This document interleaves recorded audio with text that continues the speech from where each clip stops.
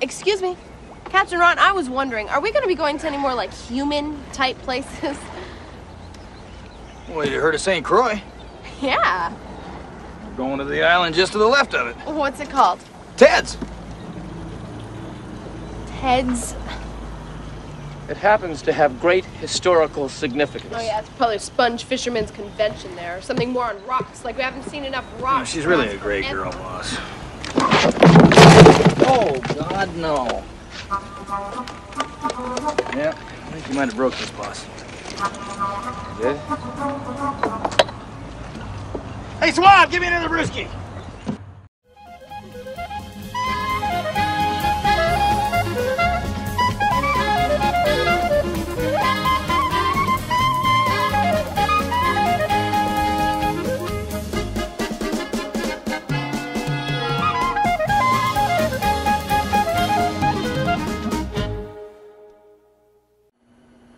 Okay, so I took the measurements and jotted them down to make these closeout panels.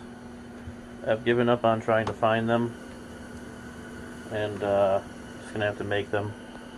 I believe I'm going to do it out of 1/2-inch sanded maple, and then like paint the back side and do like a veneer on the front. Either cherry or teak, one of the two. I got distracted. I've been playing with the wiring for years, and I finally just broke down and took all these panels out of here so I can hide my wiring. I'm going to rewire everything the way I've always wanted it to be, and I'm finally going to finish the bar the way I wanted it. So I'm going to build a closeout panel for the back and use some scrap from the flooring at the base, and in the front I'm going to get cherry or teak to cover up this, to make a ledge. So there'll be like a ledge here that butts up against the casing, and then from that ledge back will be the flooring. So that's that's what's going on right now. I've never liked any of the wiring that I did. I'm hiding it all well now and redoing all this, so just a little bit of a distraction, which happens a lot to me. So I'm still just out here pulling things apart, and eventually I'm going to take all this home, all the cushions and this seat. I'm going to pull the ice maker out so I can get under there and dislodge the seat. I got all sorts of loose ends I'm tying up that I've just been putting off for too long. Alright, I got the floor cut out. I didn't get it right the first time. Had to run home. Of course I didn't bring my saw. My buddy Kip actually lives a little closer, so I went and saw him and used his saw. I left a little bit in the front here. I got to measure this to make sure, but it should be a 1/4 inch. That looks a little more, but I can slide it forward and backward a little bit here. So before I send this home, I'll get me a nice piece of trim of solid wood and put it up front there, and that'll make it look nice. And then I'll start working on the back. Alright, I went to a big box store. Of course they didn't have anything. At home I have a stockpile of reclaimed teak. This is part of I think it's an early Sea Ray, maybe like a 1980 18-footer. This was the swim platform off of it. I busted it in pieces, or well, not literally busted it, but chopped it up in pieces and kept all of the good solid pieces of teak. So what I'm going to do is make a mark here and here. It continues over to the corners, but I'm just going to router this this edge here, roll it over, make it look nice, sand it smooth, and then I will finish the wood. I'm not sure which finish I'm going to use, but I might just oil it, and I might do the same with this. I might just oil the teak and holly. So that's moving along So next, I'd like to put some of those blue lights in there. I'll show you those in a second.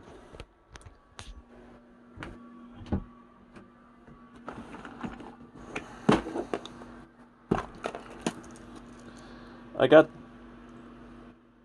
got these eagle eyes. That's what they call them. They sit fairly flush. I was thinking about maybe putting some down here facing upward, so the right bottle could sit on top of it and light up. And then this guy's going to go on top.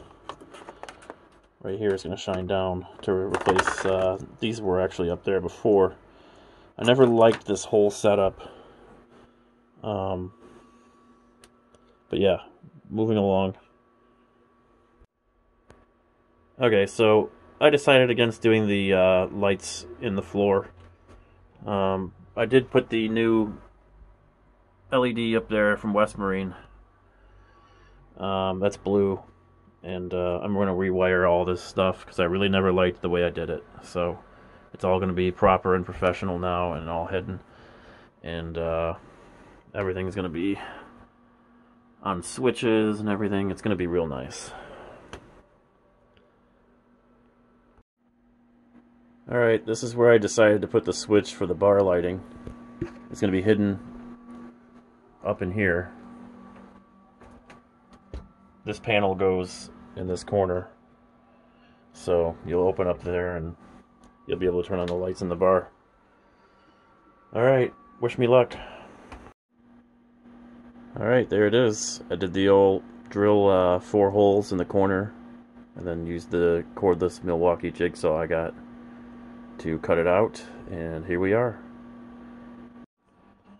Alright, everything's a mess, but I've got it all hooked up now.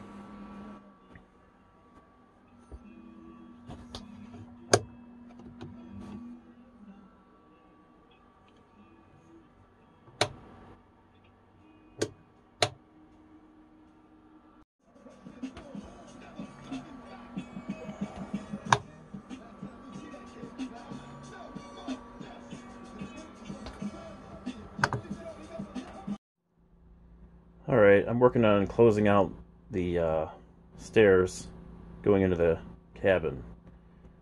Making it out of 1/2-inch birch. And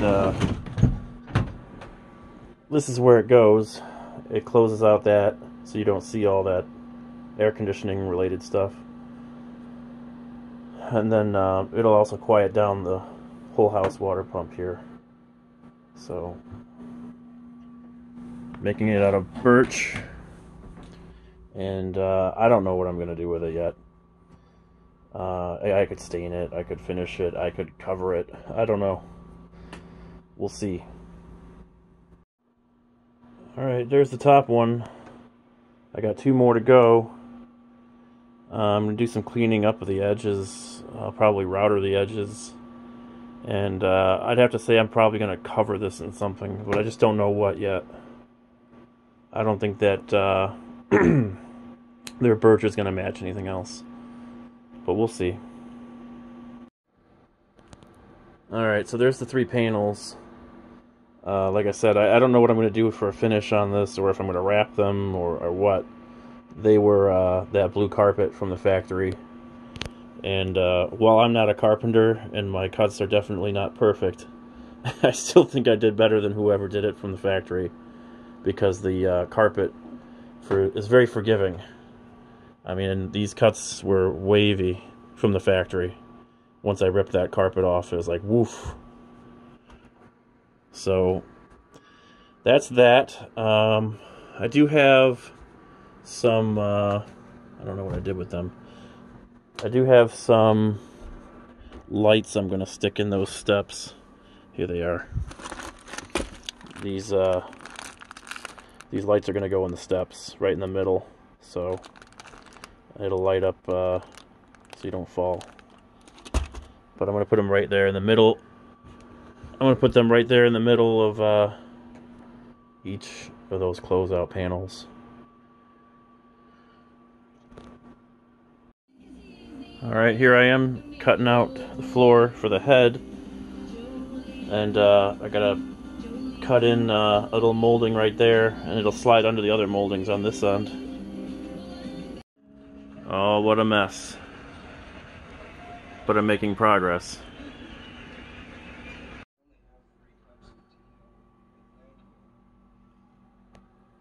Just needs to be trimmed out, and I need to make that final piece. It might be 2 pieces.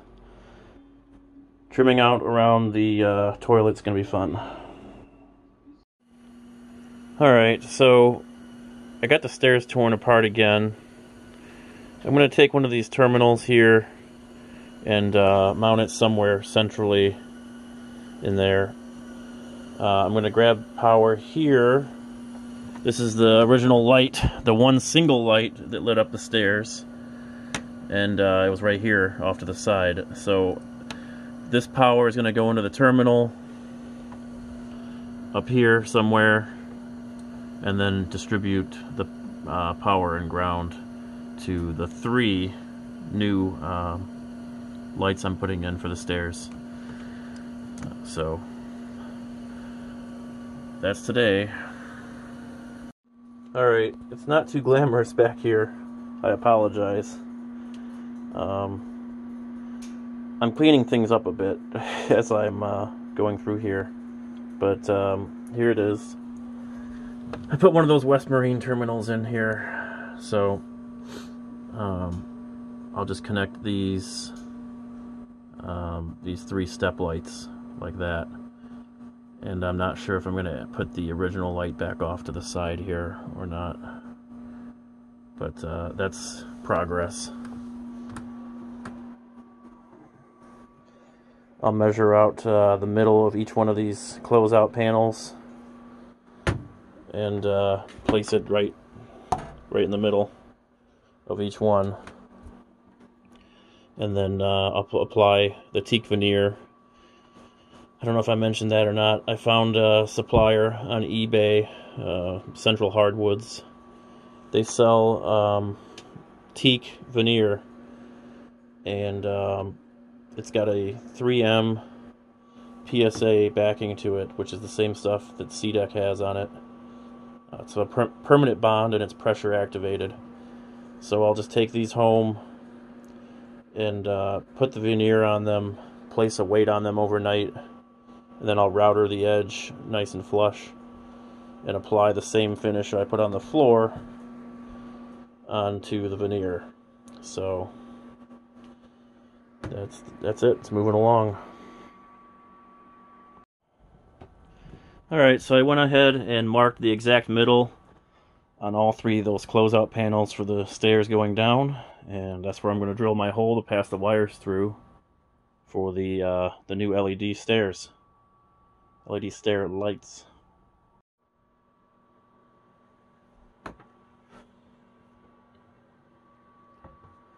Needs a few things massaged that I didn't quite like. But this is it before the veneer goes on.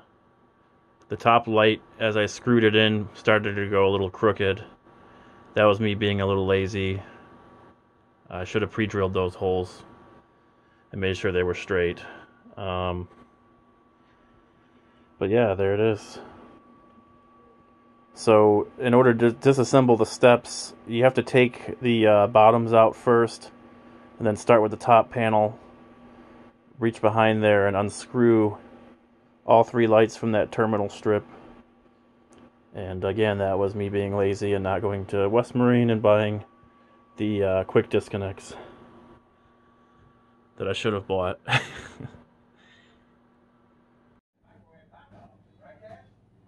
This is the veneer I bought from Central Hardwoods on eBay after being cut out. It sits slightly proud, but we're going to router it flush. Alright, so we set a bunch of heavy stuff on top of these with wax paper in between, and as you can see, the grain actually lines up perfectly through the middle. So after about an hour of some really heavy stuff sitting on top, The pressure activated adhesive is very, very stuck. In fact, it's stronger than the bond between the birch ply from the factory. But there it is. You can see it's one continuous piece. No one will ever notice that. The center hole is for the lights, and that's it. Very nice product. So I picked these up off eBay from a guy, I think his name was RV and Marine, and they're very affordable. I think they were 30 bucks for 2 shipped, and they're like a more modern, already LED fixture. I've always just messed around with retrofitting an LED into fixtures, like these. This is the original fixture, but with automotive style LEDs from eBay put into them. So I took a gamble on this and bought 2. I put this one in the head, and it seems to throw a lot more light. It might not be necessarily as bright in one spot, but it spreads it out way better. I'm pretty impressed. I would recommend going to this if it's on your horizon. Still picking away at the floor. I need to finish up that one panel, and then I think around the base of the toilet, I'm either gonna put some sort of fabric against my better judgment with some sort of trim that screws into the fiberglass area, or tile it. I don't know. I'm on the fence about this still. We'll see. But this is definitely getting done this year. I've had quite enough of not having a floor in here. So that's that. I recommend these.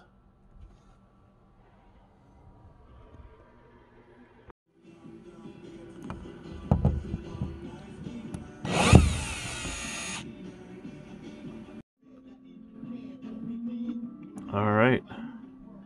The berth has the same light as the head now. It's a little bit more light, but it definitely disperses it better.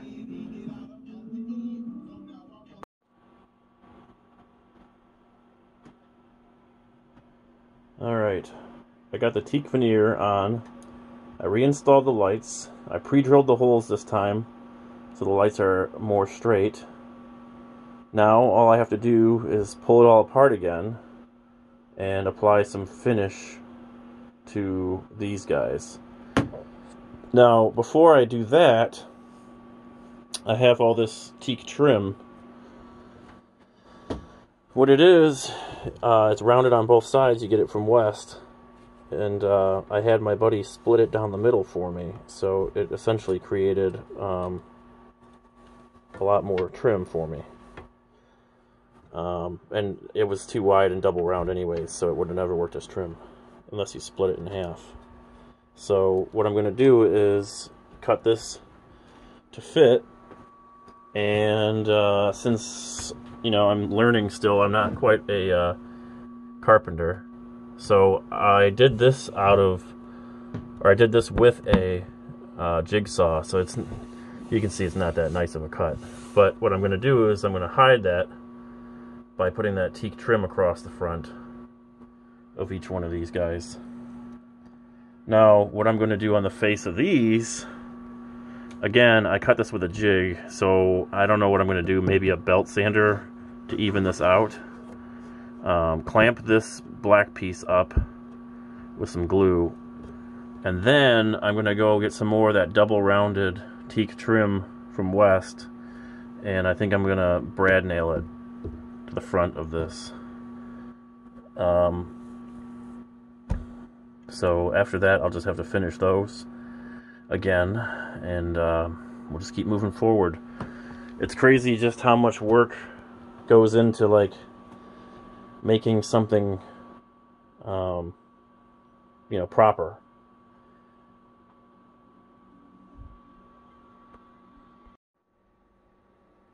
Here's the closeout panels from the steps. I got the trim that goes at the base cut out to hide my jigsaw mess. I'm learning. You're all watching me learn. I will probably have to buy a table saw and a miter saw here soon, just because I can't I can't do everything with a cordless jigsaw anymore. My skills are now exceeding my equipment, so I gotta upgrade a little bit here. So now I'm going to finish these panels and this trim, and I'm going to brad nail these trim pieces to the closeout panel once I reinstall them all. So it may not necessarily be perfectly straight, but it will appear so with the trim, kind of like the baseboard molding in your home. Behind the baseboard molding, the drywall is probably not perfect. So that's where we're at. Alright, there's the trim and the closeout panel with some finish on it. I still need to brad nail the trim to the panel, but I decided to put it all back together just to see how it's going to look. It's starting to get there. I just need to do the face of the stair treads now, and I think I'm going to do something similar. I'm going to take this trim here, brad nail it to the here. I'm going to take the same trim that I split down the middle to make this, and cover this up with that. So shoot some brads through the trim here, shoot some brads through that type of piece of trim that goes across the top, and you know, I'm sure I'll have to sand this smooth and make this a little better, but at least I have a plan now. Again, I'm not a carpenter. Anybody that's even slightly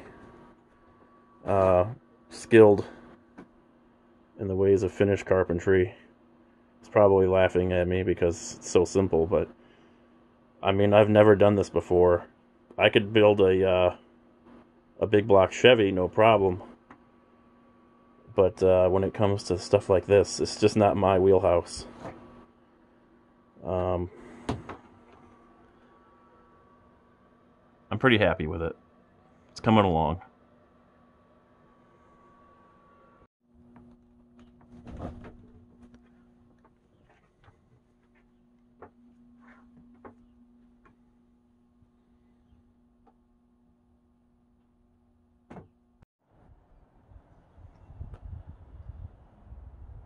No more ice. 20 days until I have to come here with the boat.